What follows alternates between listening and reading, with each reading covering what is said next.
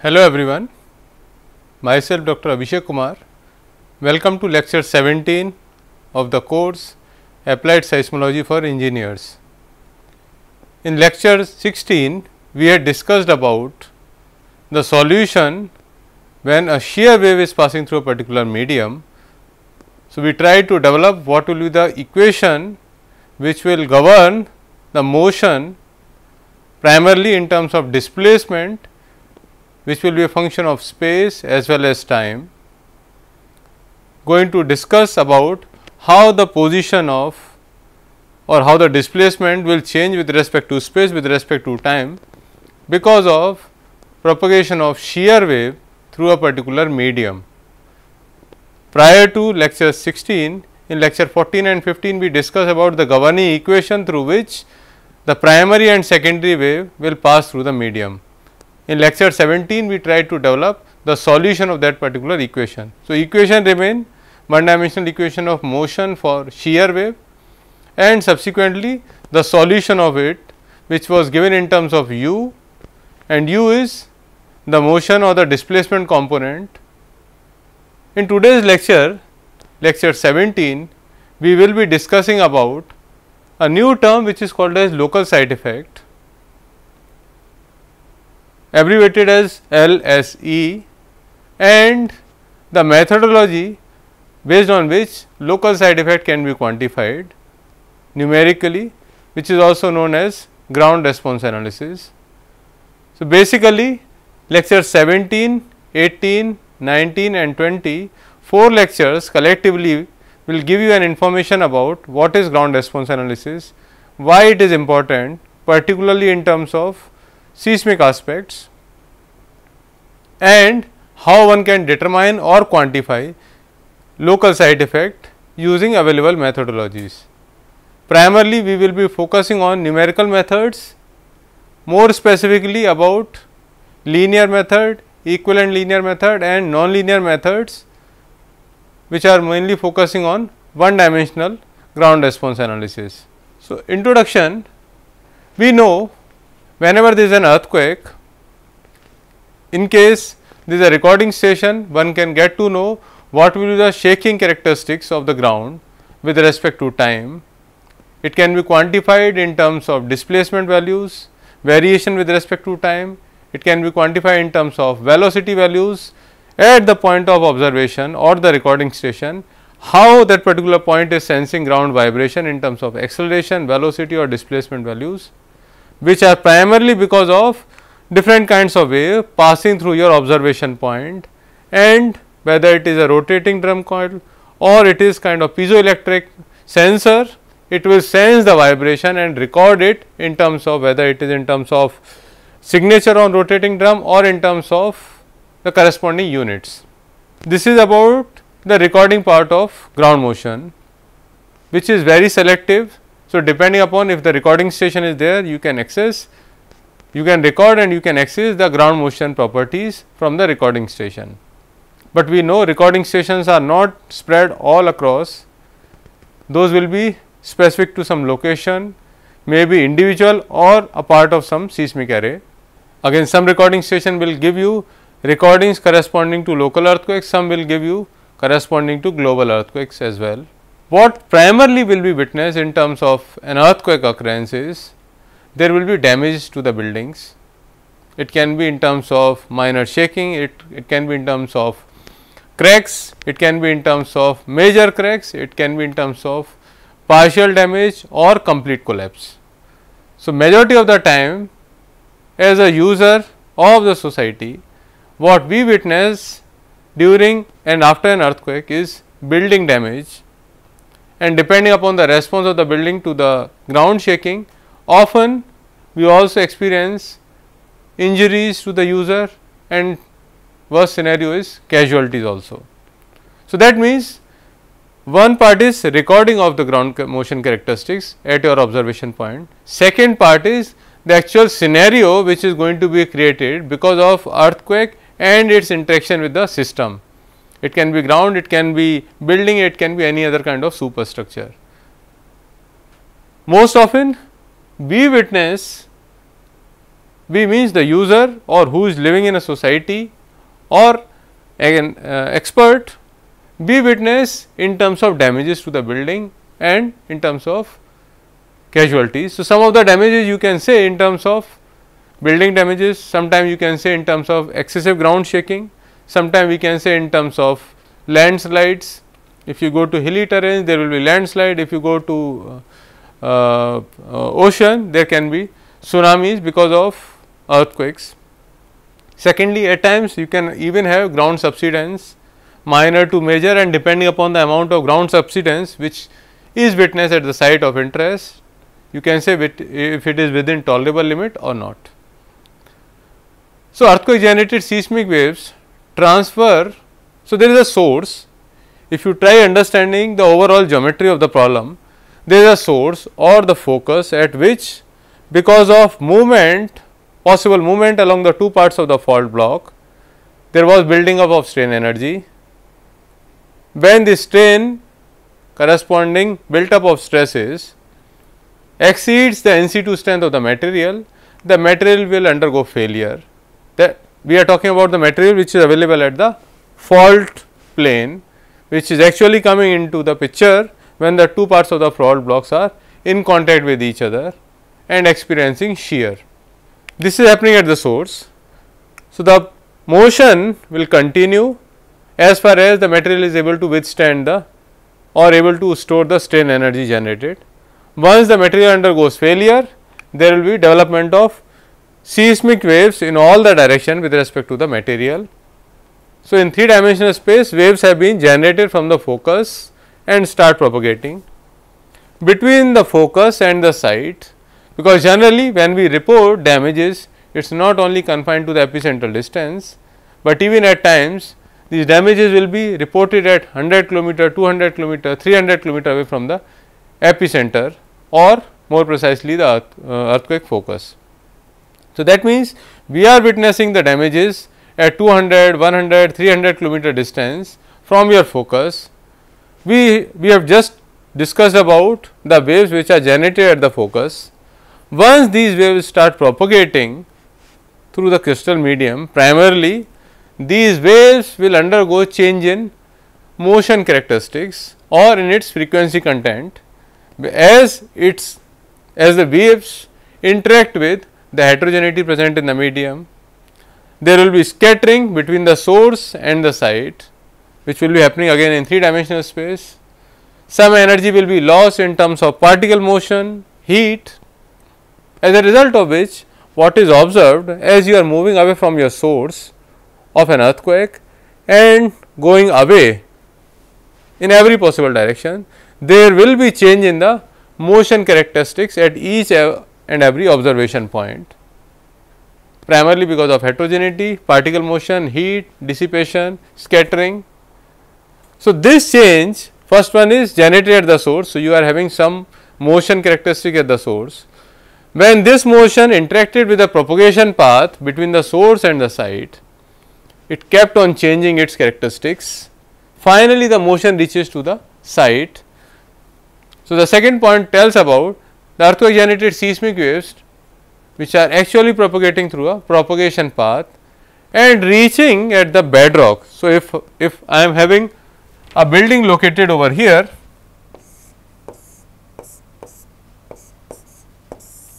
and this is your ground level. So, directly the seismic wave will not hit this particular building, because this is primarily located on soil, but below this particular soil there will be rock medium. Depending upon the characteristics of that rock, we can even identify it as bedrock medium. So, primarily the incident wave which were propagating from the focus through the propagation path will be reaching the bedrock medium. Again, depending upon the medium characteristic, that means layer 1, layer 2, layer 3. These are also, if you remember the derivation for shear wave propagating through a particular medium, the medium will experience particle motion. If it is shear wave, the medium will undergo shearing in perpendicular direction. So, such thing will happen in medium 3, medium 2, medium 1, or if there are 10, 15 kinds of layers, in each of these layers this shearing will happen again. So, there was some incident motion which was modified already by propagation path. Again this motion will subsequently be modified by layer 3 depending upon its impedance, layer 2 depending upon its impedance, layer 1 depending upon its impedance, which we have already discussed in one dimensional equation of motion for shear wave and its subsequent solution. So, again if you see motion characteristics at this particular section, motion characteristics at this particular section, motion characteristics at this particular section, and finally at the ground surface, at each of these levels the characteristics of same ground motion means the motion which was generated from the source and reached to a bedrock, the characteristics of that particular motion, that means the frequency content, amplitude and the duration keep on changing as the motion is interacting with different layers having different values of shear modulus, damping characteristics, Poisson's ratio, mass density. Finally, what will be the motion which will be subjected to your building is not the motion which was actually reached to your site of interest through propagation path, rather it will be now the modified motion modified by n number of layers. This particular modified motion which is now available at the ground surface is actually responsible in controlling the response of this particular building. So, if I am interested to find out how much is the expected level of seismic shaking for this particular building, I have to take not into account the motion at the bedrock, but the motion which has been modified by n number of layers and reaching to your ground surface. It is primarily because of this reason that we are taking into account, this is called as local soil, that means the soil which is available beneath the ground surface at your site of interest. If this is your site of interest, this particular soil corresponding change in the motion characteristics will be assigned by local site effect. If this is not your site is again 10 km, 15 km away from this particular building, then corresponding to that particular site, whatever is the soil properties, that will govern how much change in the bedrock characteristics of motion will happen as the motion reaches to the ground surface.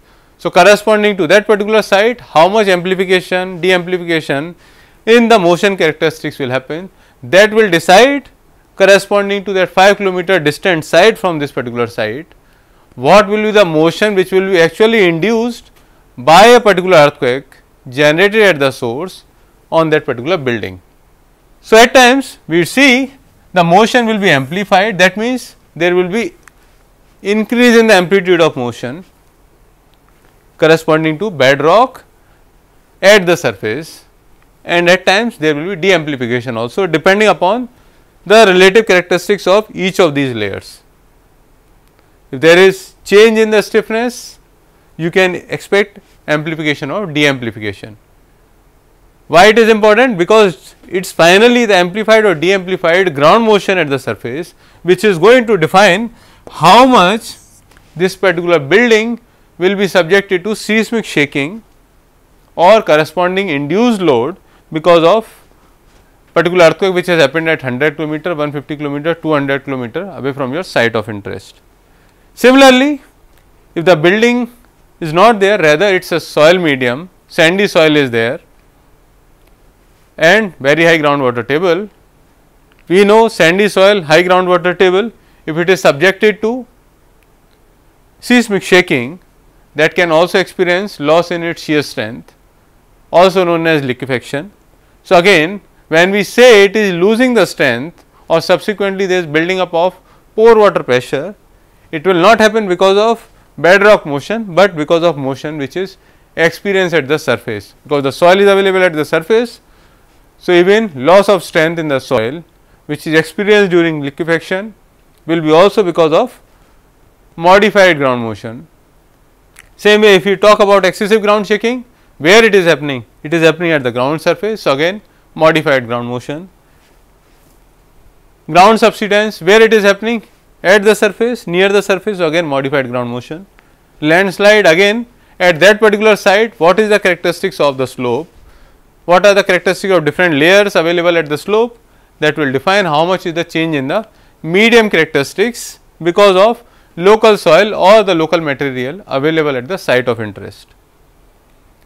So, we have understood that motion reaches at the site at the bedrock level, subsequently undergoes amplification, de-amplification such that there will be change in the medium characteristics as it reaches from bedrock to the surface, and finally, this is a surface motion which is going to control the response of your building available at the ground surface. If you are talking about underground structure, you have to correspondingly take what is the depth of that particular structure with respect to ground surface, and then accordingly one can identify what motion, whether it will be surface motion, bedrock motion or some other motion, one has to take into account in order to consider how much will be the loading in terms of any underground structure. So, understanding this change in the ground motion characteristics because of local soil is called as local site effect. As I mentioned here, local site effect means the effect in ground motion which is primarily happening because of soil medium available near the ground surface at your site of interest. So, there are different ways one can quantify the local site effect.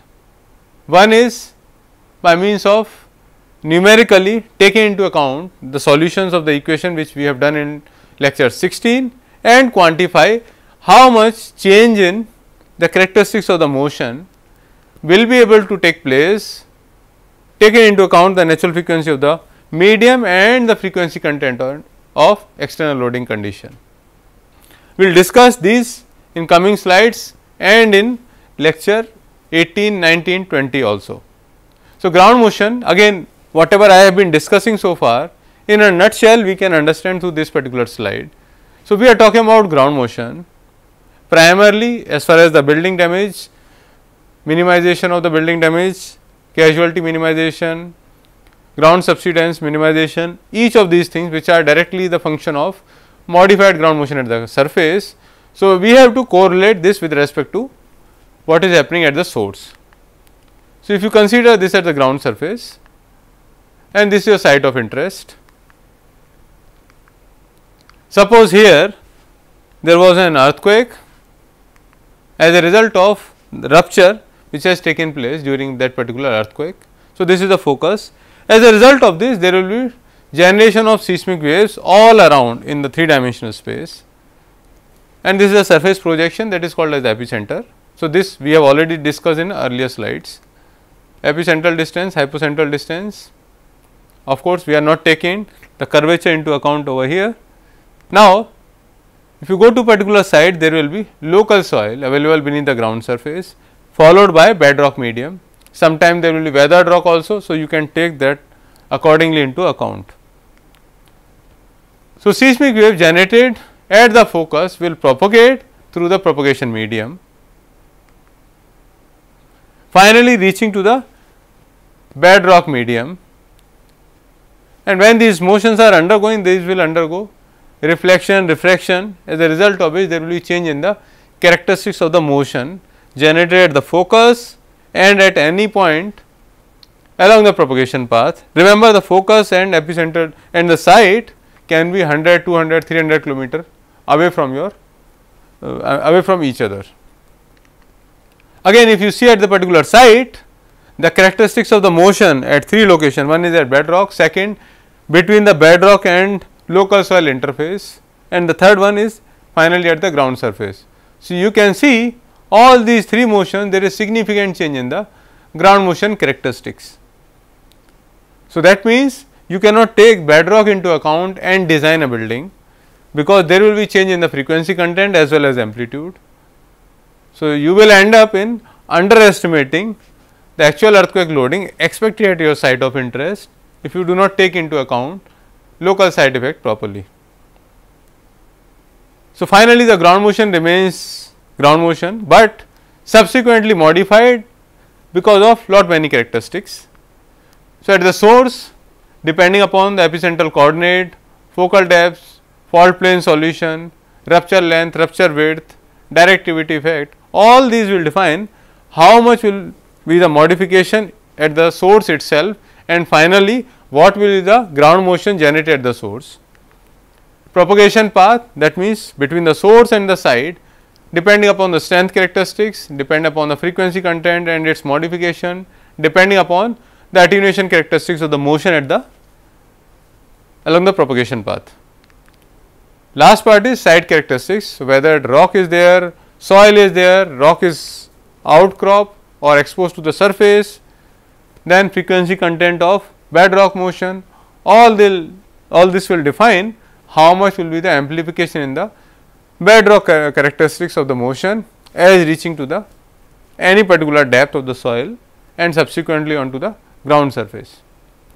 Now, we discussed about local side effect, we discussed what is local side effect, why it is called as local side effect, why it is important can be understood from this particular slide which has been taken from Kumar et al. 2017, discussing about non-linear ground response analysis for Nepal.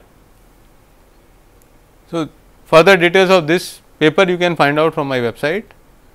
Now, here one important part, why ground response analysis quantification is important has been highlighted by means of what has been reported by different authors in terms of whether ground motion amplification, whether in terms of significant building damages, which were not only restricted to epicentral distance. Starting with 1985 Michoacan earthquake. So, you can see the earthquake was of magnitude 8, correspondingly there was 5 times amplification even at 600 kilometer radial distance from your site of interest. That means, whatever ground motion after amplification and de-amplification would have reached at the bedrock, that motion had experienced 5 times amplification. So, that means, if you take bedrock motion and design your building, you will be subjecting your building to 1/5 of expected motion. Certainly, building will not remain safe. Secondly, in 1989 Loma Prieta earthquake, again 2 to 4 times amplification in San Francisco Bay Area, which was located almost 120 kilometer away from your epicentral distance. 1999 there was an earthquake in Chamoli of magnitude 6.5 in Uttarakhand region of India. Again, you can see the vibration because of that earthquake were felt up to Nepal, Pune, and there was considerable damages to the buildings in Delhi and Dehradun. So, again this example is just to highlight that because of local side effect phenomena, the damages will not be confined only to epicentral region, but even at larger distances. Again 26 January 2001 there was an earthquake in Bhuj which triggered liquefaction to large scale. You can see over here it caused liquefaction in Udaipur located 50 kilometer, then lot of building damages in Ahmedabad which was located almost 350 kilometer away from your epicentral or from focus. Again 2011 there was an earthquake in Japan, that though the earthquake was off course, it caused lot of liquefaction in Maihama and Tokaimura regions which were actually located 150 kilometer epicentral distance away from your epicenter. Then 2011 there was an earthquake in Sikkim of magnitude 6.8 which caused lot of landslide in Mangan, Jorthang, Lachung, Chungthan area, which were again significantly distant away from the focus. Collectively, based on the slide which is shown over here, what I am trying to highlight is, it is not that as you go away from your epicenter, there will be reduction in the magnitude or the amplitude of the ground vibration. So, the overall objective of showing this particular slide is to highlight the importance of local soil, because it can amplify even very low amplitude ground motion. As a result, even if you are talking about x motion which significantly lesser than the motion experienced in the epicentral region, but this x can be amplified 4 times 5 times between the bedrock to the surface, and based on this we can also see this 4 times 5 times amplification actually lead to liquefaction lead to building damages and many more things. So, not only one should be focusing only in the epicentral region, but even if your site of interest is located away from your epicentral distance, you have to take into account the local site effect, so that you can accurately estimate how much is the amplified ground motion at the ground surface. Now, historical significance is what we have just discussed. Depending upon the subsoil characteristics, now this modification of 4 times 5 time amplification in the ground motion because of local soil definitely will pose more load to the building, and subsequently there will be more damages if the building has not taken the local site effect based modified ground motion in its design and construction. So, extent of damages can vary as a result of local site effect, not only to the epicentral distance, but even to distant location. Some of the previous slide, some of the examples had experienced damage even up to 200, 300, 600 kilometer away from your epicentral distance. Again, large scale damages, 1985 earthquake, 1989 earthquake, we have already discussed. So, depending upon the impedance contrast, like how much change in the stiffness of the medium, that will define how much change in the amplification, de-amplification will take place between two layers which are adjacent to each other available in the stratification. So, I have mentioned about some of the earthquakes, again you can see about many more earthquakes, where the importance of local soil effect was highlighted in terms of amplified ground motion, building damages, liquefaction, landslide and many more induced effects.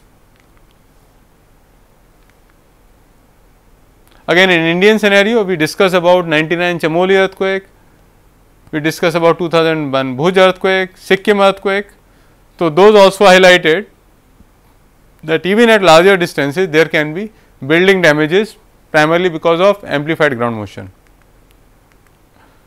So, there is a need why it is important to understand local side effect, because if you are not taking the local side effect or corresponding to that the amplified ground motion into account, there will be your building will be subjected to amplified ground motion, not the motion which is available at the bedrock. And if the building is not designed for this amplified ground motion, certainly the building will undergo damages. There are intended users also. So, depending upon the collapse of the building, there can be casualties. Again, if it is landslide prone region, because of amplified ground motion, the slope can undergo failure. So, in order to minimize such kind of building damages and subsequently casualties, one has to take into account how much quantification or how much change or modification in the bedrock motion because of local soil has happened in the past, or how much it is possible in the near future because of potential earthquakes. So, the change in the ground motion characteristics due to the presence of local soil can be determined. It will help in developing how much will be the design response spectra for that particular site of interest. Corresponding to that, one can take into account how much will the load on the building, accordingly one can design the building and do the construction part of the building.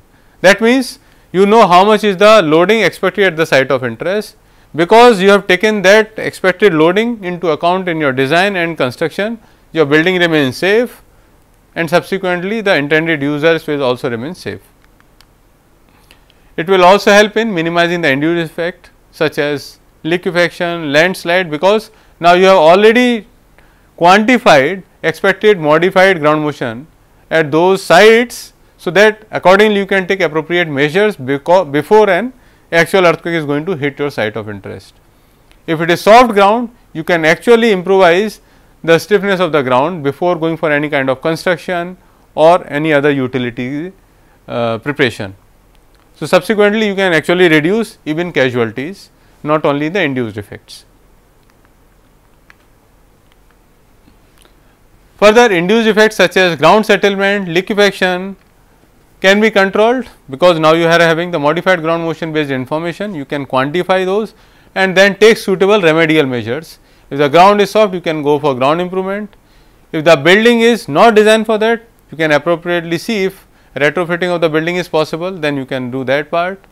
and subsequently other induced effects can be quantified well in advance, and suitable measures which otherwise will be developing because of these induced effects. So, you can actually arrest those. Again, site specific ground motion studies will help in quantifying local site effects and subsequently developing inputs for each of these above mentioned parameters. So, local side effect, as I mentioned over here, from the source vibrations have propagated along the propagation path. Now, at the propagation path, once it reaches to the site, there will be n number of layers, and as you move from bedrock towards the surface, in general the stiffness value will reduce. As a result,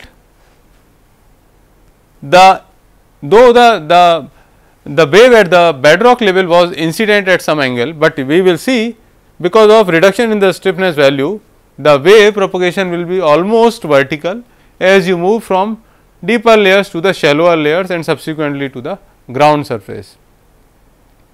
So, as mentioned in this particular figure, because of superficial layers which are available at the surface or near the surface, the wave propagation path will be almost vertical, and keeping that understanding into account, that means propagation path is almost vertical, that will lead to shearing in horizontal direction. So, we will take these understanding about propagation path, source effects, and more prominently when we are discussing about local side effect, we will be taking into account the stratification characteristics and quantify the modified ground motion. So, knowledge of rupture at the source where the waves can be generated during a particular earthquake,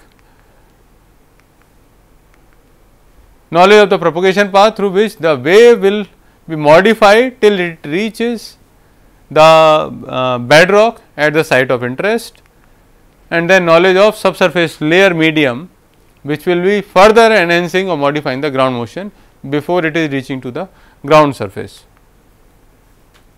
So, challenges here are,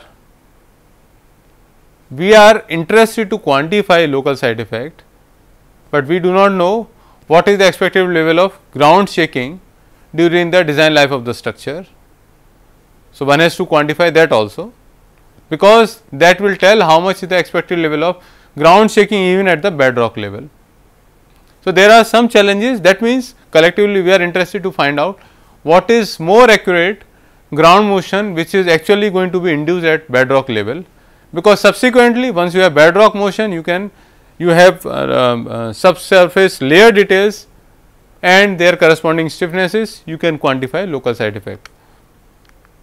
Again, the properties of propagation path one has to take into account if you are going for completely region specific study. Otherwise, if some site specific recordings are there, you can take that into account and correspondingly modify them and go for local side effect quantification. So, seismic hazard analysis, as we discussed in earlier classes, that will help in quantifying the expected level of ground motion usually at bedrock level. We in seismic hazard analysis, either we target for bedrock or we target for site class A condition, depending upon the ground motion prediction equation which one has used in the seismic hazard analysis. After that, so this is going to give you the expected level of ground shaking at bedrock. After that, you will get the motions at the bedrock, use those motions at bedrock medium, and then go for local side effect and modify this motion or quantify those motion and determine the expected level of ground shaking at the surface.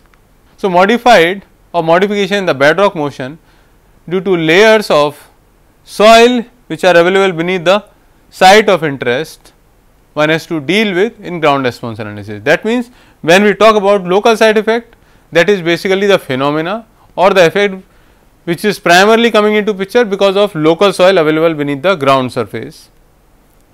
If you go with ground response analysis, it is a measure of quantifying how much local side effect is possible at your site of interest for a corresponding motion and corresponding to local soils.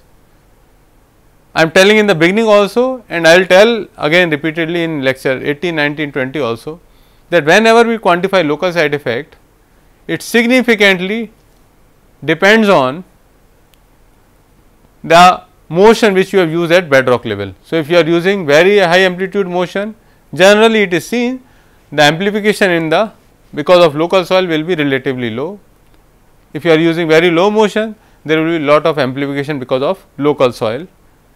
This phenomena is governed by the dynamic properties of the soil, which we will discuss in coming classes.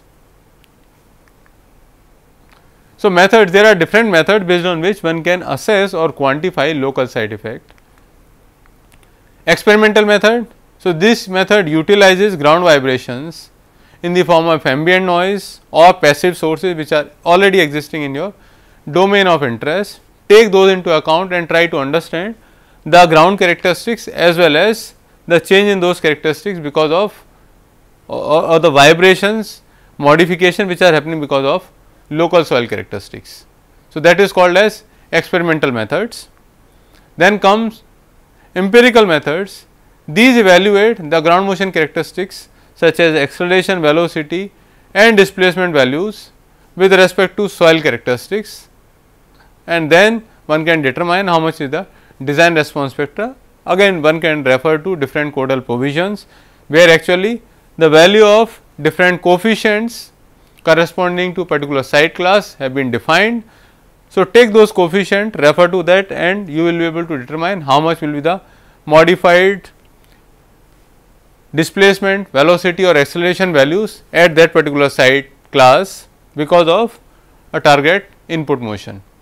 Third one is semi empirical method, where you utilize ground motion from record and take site specific observations which are you are determining from in situ experimental methods. Clubbing all these two, you will be able to determine the local side effect using semi empirical method. So, you are having experimental method which is going to use completely in situ measurements. Empirical methods means based on codal provisions, coefficients are known to you. So, depending upon the site class, depending upon whether you are targeting for acceleration, velocity or displacement, you can pick up the coefficient and determine the design response factor. In semi empirical method, even the site property you are going to define based on ground motion regional records, and then take that into account along with other properties of the site and quantify the local side effect. Next one is theoretical methods, or sometimes these are also referred as numerical methods, where you will take into account the soil properties at the particular site of interest and the solution of one dimensional equation of motion for shear wave, which we have discussed in last class, and see how the displacement changes between the base of a particular soil layer to the top of that particular soil layer, and subsequently it follows. So, this can be quantified in terms of one dimensional space, primarily when you are talking about local side effect, where the stratification is almost horizontal, surface itself is also, there is not much change in the topography of the medium. You can go with 2D one dimensional ground response analysis. Subsequently, depending upon the change in the medium properties, you can also look into 2D and 3 dimensional ground response analysis. So, one has to take or refer to 2D and 3D wave propagation models. As far as this particular course is concerned, because we will be discussing about ground response analysis, we will be focusing on one dimensional ground response analysis in particular, and hybrid methods you can take into account long period vibration and correlate the characteristics of those vibration with respect to local soil properties. So, ground response analysis, as I mentioned, theoretical method we will be covering more in terms of ground response analysis. So, theoretical methods we will be quantifying ground response analysis numerically, primarily based on 3 methods. One is linear method, second is equivalent linear, third one is non-linear method. So, whenever we say linear, equivalent linear or non-linear method, basically we are trying to understand the response of local soil, keeping the soil property to be constant, keeping the soil property to be a function of shear strain or corresponding to shear strain, and thirdly how with respect to the duration of loading the change in the dynamic properties of the soil is taking place, that we will quantify in non-linear analysis. So, there is significant difference between linear, equivalent linear and non-linear analysis. It will be more clear once you start discussing about each of these methods, which we will try to cover in coming classes. Again, it will remain with 1 dimensional, 2 dimensional, 3 dimensional space. So, depending upon whether you are taking into account for a level or gently sloping ground, quantifying local side effect based on 1 dimensional ground response analysis, it is going to give you relatively accurate value. If there is sloping ground or irregular surfaces, you can take into account 2 dimensional ground response analysis or wave propagation model. Again, the 3 dimensional space, if you are talking about some basin effect, you can take into account the 3 dimensional ground response analysis. So, some important terminologies which we will be requiring throughout your ground response analysis. Why these are important? Because we are trying to understand local side effect, which is the modification in the ground motion characteristics between the bedrock and the surface. Now, there are two ways. One is you have the bedrock motion known to you, or if you have a sensor you have put at the base at the bedrock level at your site of interest and you are regularly monitoring it. This generally does not happen, because if you are going for recording, you are not using at every site. Like if every site is used for construction, not every site you will be putting a sensor and recording the motion. Even if you do so, the motion will be recorded during a particular earthquake. So, that motion you cannot utilize to quantify local side effect and incorporate those modification in your design and construction. So, the motions which are available, existing motions which are available, are mostly referred to as bedrock motion. So, one can refer to region specific seismic hazard analysis, one can refer to regional ground motion records, one can also refer to the damages which has happened in the past or historical earthquake induced ground vibration or intensity values, and try to figure out what is most likely to be repeated ground motion at your site of interest.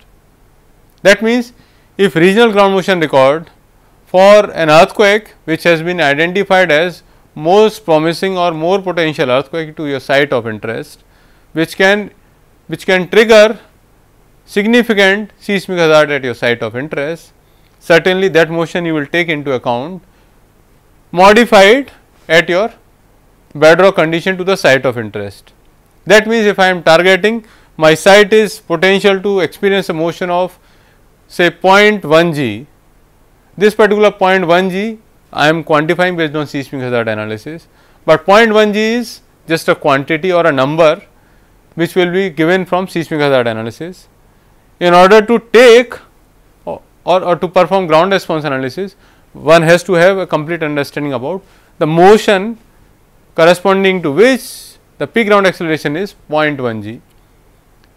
So, you can refer to regional ground motion records that will give you an understanding about generally what is the characteristics of ground motion in that particular region.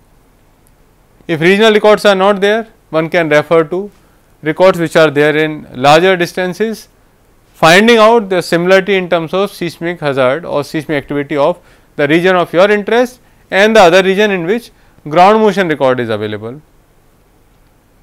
Third approach can be, if there are no regional records even at your site of interest or any other site having similar seismic activity. This is possible because many a times ground motion recording instruments are also not available. So, in such case one can solely depend upon synthetic ground motion or ground motion simulation, take into account the source propagation path characteristics of the current medium in which ground response analysis has to be done, or any particular region where similar kind of propagation path characteristics as well as source characteristics have been quantified in the literature. So, you can refer to such papers, and there are again ground motion synthetic ground motion generation models. So, one can refer to those, can quantify the bedrock motion. Again, when we say about motions, one has to be very clear when we are talking about motion, whether this particular motion is recorded at bedrock, the motion is recorded at the ground surface, the motion is recorded at the outcrop, where the motion has been recorded, because if you are taking that motion as site specific motion and further utilizing in ground response analysis, one has to ensure that the motion itself which you are using as input motion should also not be recorded at ground surface, should not be recorded at outcrop, because outcrop motion will have different values in comparison to bedrock motion. Similarly, surface motion even at the soil site will have different amplitude in comparison to bedrock motion. So, if you take those motions as directly as bedrock motion and do ground response analysis, again the quantified surface motion will not be a realistic value. Hence, one is the ground motion which has to be used as input motion while performing ground response analysis. Second is where that particular motion has been recorded. If the motion is at bedrock, then it is fine. If the motion is at outcrop, you have to change that motion characteristics to bedrock condition. If the motion is recorded at the ground surface, again you have to change the characteristics such that this is a modified ground motion which now I will be using as input motion, and once I knew the characteristics of that motion record, I have modified it. So, now the motion which I am going to use for ground response analysis is actually indicating the characteristics of motion at the bedrock itself. So, that is why these important terminologies come into picture that will help in understanding where the motion has been recorded, and subsequently modification is needed or not in these motions before you start utilizing this motion in ground response analysis. So, first one is, you can see over here, depending upon the lithology, it is quite possible that the bedrock is located at certain depth beneath the soil medium. Then there is free surface on which you are going to construct a building, and then at times the bedrock is also, or the rock which is available at bedrock medium is also exposed to the surface. So, such things, that means motion is there, but in order to quantify local side effect, one has to understand if it is outcrop motion, certainly I cannot use it, but because this is free surface motion. So, because of free surface there will be amplification in the motion characteristics. Similarly, if it is bedrock motion, directly you can take into account, because this motion you will take into account and quantify local side effect from each of these layers. Thirdly, if it is free surface motion, that means it is already the motion available at the ground surface. Remember, all these things I am referring to in case there is site specific ground motion available to you. So, if motion is not available at site specific location, you can choose motion from similar seismic activity region and use over here, but one has to have an important understanding, because that can affect your local side effect significantly.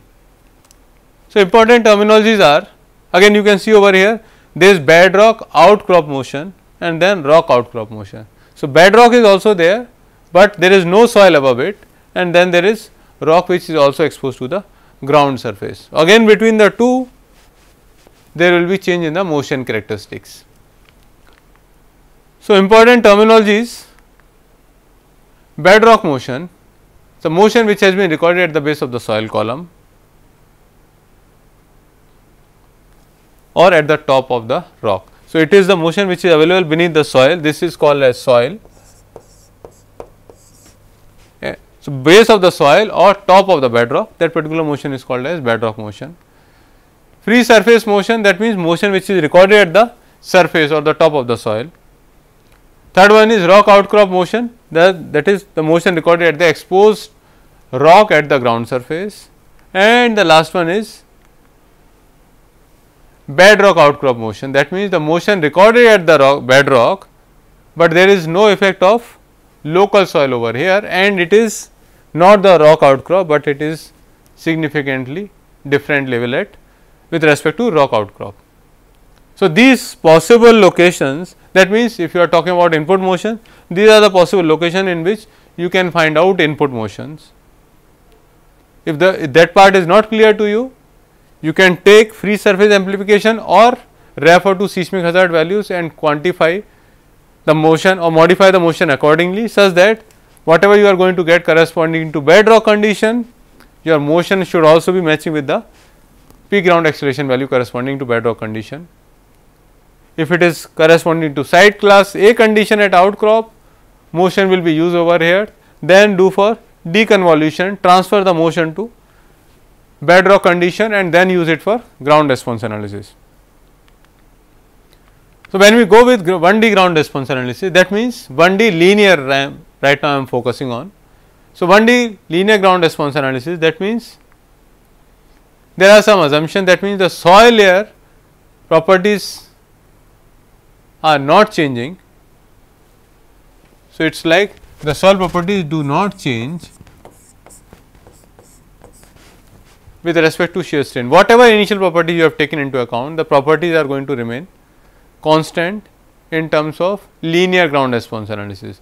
So, we will not be bothered. In general, the soil properties change with respect to shear strain experienced by the soil, but in linear ground response analysis, we will be using same properties throughout the solution.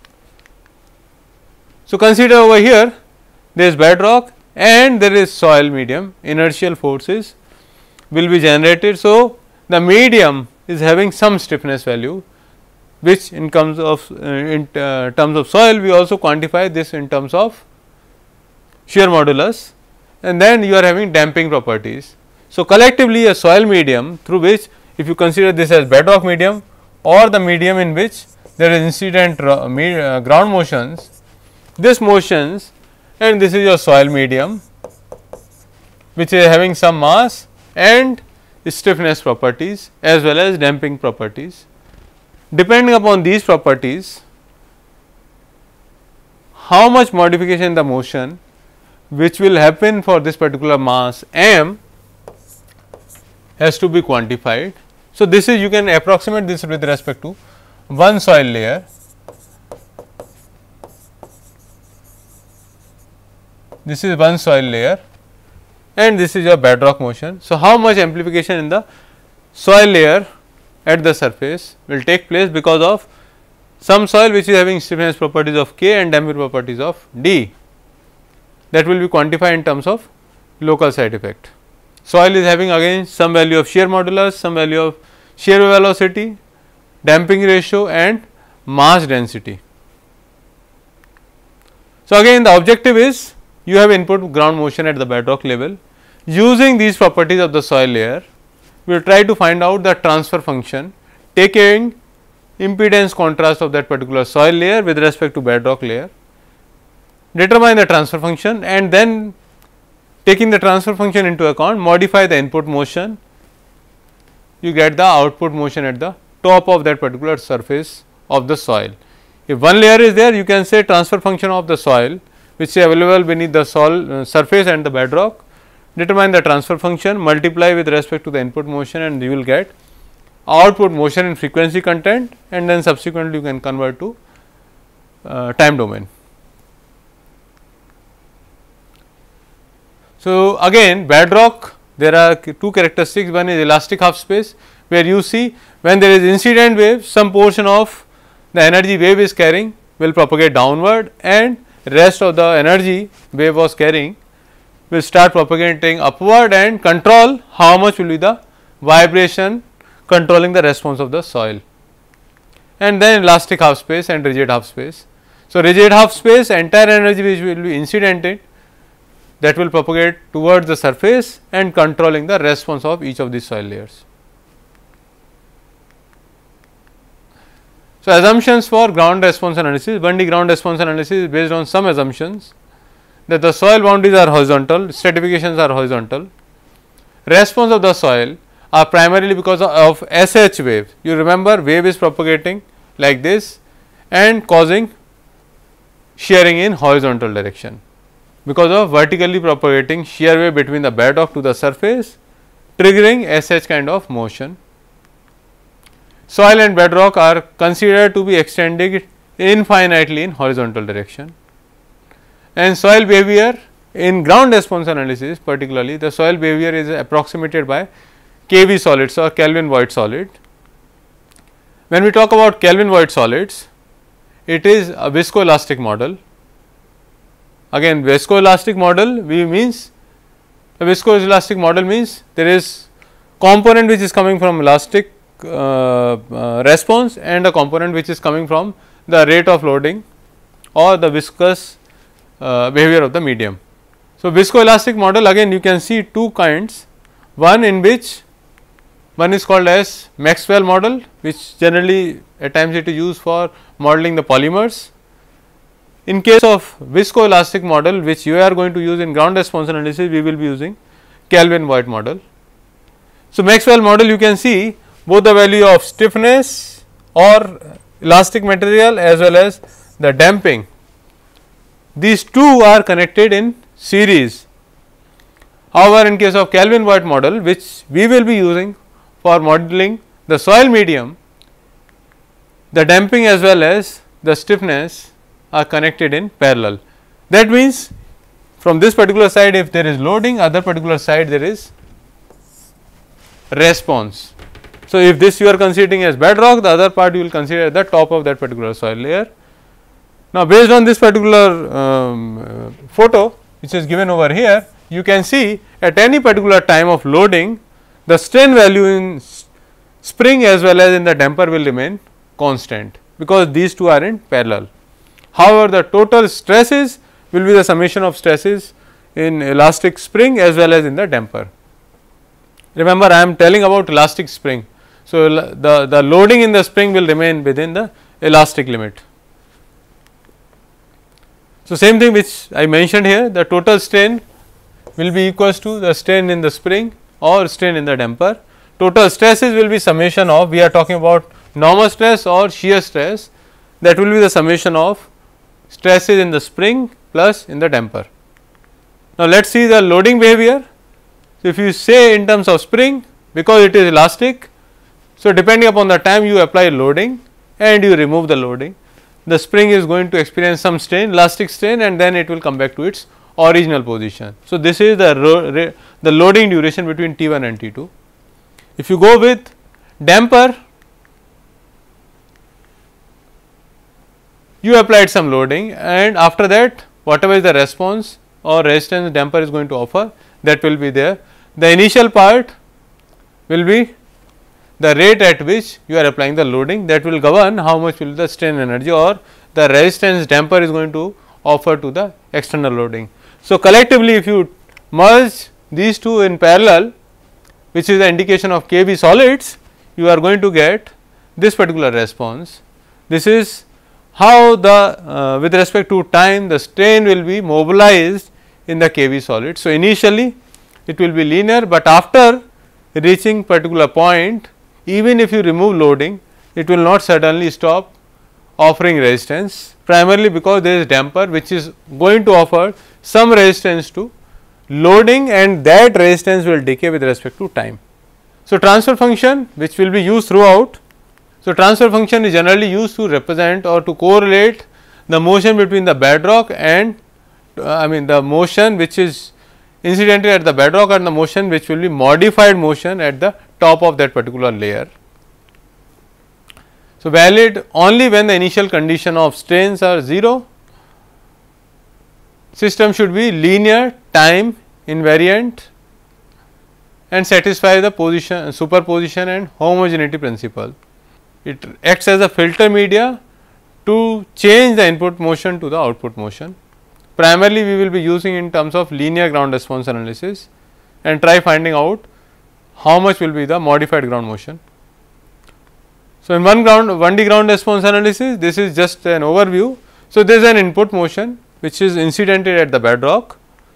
This motion, depending upon the characteristics of the soil layer in which it is incidented, we will try to find out firstly the fast Fourier transformation or the frequency content of this motion using fast Fourier transformation. Then multiply this with respect to the transfer function. How much is the transfer function, how we are going to quantify, that I will discuss in next class. So, this is a flow chart of the solution for 1D linear ground response analysis. So, input motion is there, then transfer this motion from time domain to frequency domain, multiply this motion with respect to the transfer function, which is a function of impedance contrast of the medium through which the wave is passing. So, you will get from here FFT into transfer function, again this will be in frequency domain, do the inverse fast Fourier transformation of this, you will get in time domain, which will be basically the output motion or the motion at the surface. So, output acceleration time history. Now, in earlier lecture, that is lecture 16, I have derived this particular equation as the solution of one dimensional equation of motion for shear wave propagating through a medium, that is u, z I have mentioned over here, that is space, and t is time, equals a cosine of omega t plus k z plus b cosine of omega t minus k z. Now, if you use Euler's theorem, iota exponential of iota theta equals cos theta plus iota sin theta. So, using this, the above equation has been modified. How it has been modified, we will discuss in the next class. Finally, you will get the motion in this particular form, that is a real part of the quantity written in the bracket plus b real part of quantity which are written in this within bracket. So, R is the real part of the complex function. Therefore, the solution of one dimensional equation of motion, which we will be using ground response analysis, u z comma t equals to a exponential iota omega t plus k z plus b exponential iota omega t minus k z. So, this is the equation which we will modify with respect to the previous equation derived in lecture 16, get this equation and then subsequently try to quantify the local side effect or the motion properties which are going to modify because of a particular soil layer having known values of stiffness and damping, and then input motion, which is again motion corresponding to different frequency content. So, with this we have come to the end of this particular lecture. Thank you everyone.